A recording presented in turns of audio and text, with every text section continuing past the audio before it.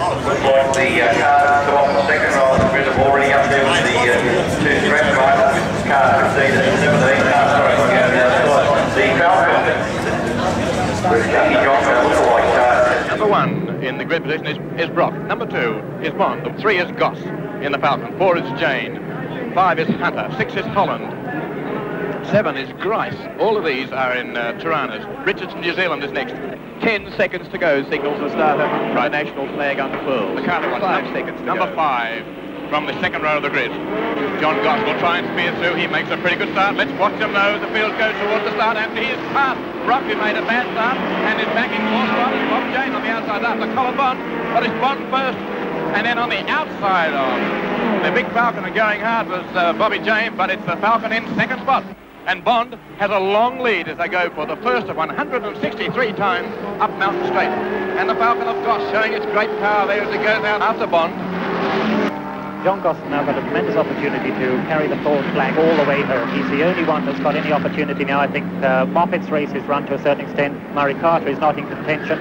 But on the other hand, in such a short time already, Peter Brock is leading this race. Is over 1 minute and 17 seconds ahead of John Goss. John Goss is still carrying the Ford flag pretty well. He's quite a way back, but he's well placed to do well if something goes wrong with those two leading cars. This will be a race that John Goss would dearly love to win. He's been trying for 5 years, and this is undoubtedly the main race on the Australian calendar. He'd love to knock it off. Gossie, probably the most popular driver competing here today at Mount Panorama.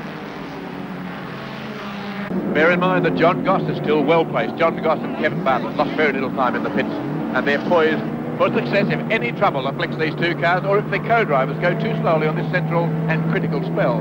And the crowd is starting to cheer and to go mad. The 20-deep crowd on pit straight waving their arms in unison as John Goss last pass. But things are really changing here. Fairly dry down the bottom, but our cameras up top show it's pouring with rain at the top of the circuit, and things are hazardous. Just aquaplaned across the road along the curve past McPhillamy Park and bumped into the bank bloody heavily. It just rammed into the earth bank, and it got sort of caught in the gutter, and with that blown right front tyre, I just couldn't get it to come back onto the road, and it took about 500 or 600 yards at very high speed to coax it back onto the road. And I kept saying to myself over and over again, you're going too fast, you've got to lose more speed. And in the end, I just seemed to be walking the car down towards Forest Elbow. The magnesium wheel started to break up under the car, and I could hear fragments banging up under the chassis, so I waited for a break in the traffic and drove across to the right-hand side of Mountain Straight and put that damaged wheel on the grass and drove it all the way down on the grass to save it from breaking up.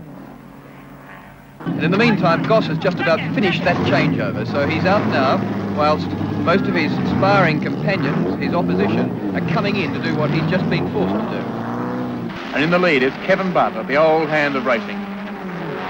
So badly injured earlier this year in a race at New Zealand. Who would have thought he'd have recovered from those terrible injuries to be in a car leading Bathurst in the closing laps of this race? And what exciting laps.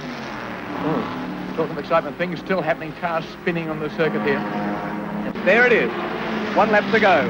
6.2 kilometres. A marvellous challenge from Forbes and a tremendously well-judged, well-driven, well-prepared race by Goss, by Bartlett, and by their team manager, Max McLeod. It is Kevin Bartlett who takes the checkered flag to win the 1964 Hardie Ferodo 1000 for John Goss, and it's an elated John Goss in the pit who at last has won the Hardie Ferodo 1000.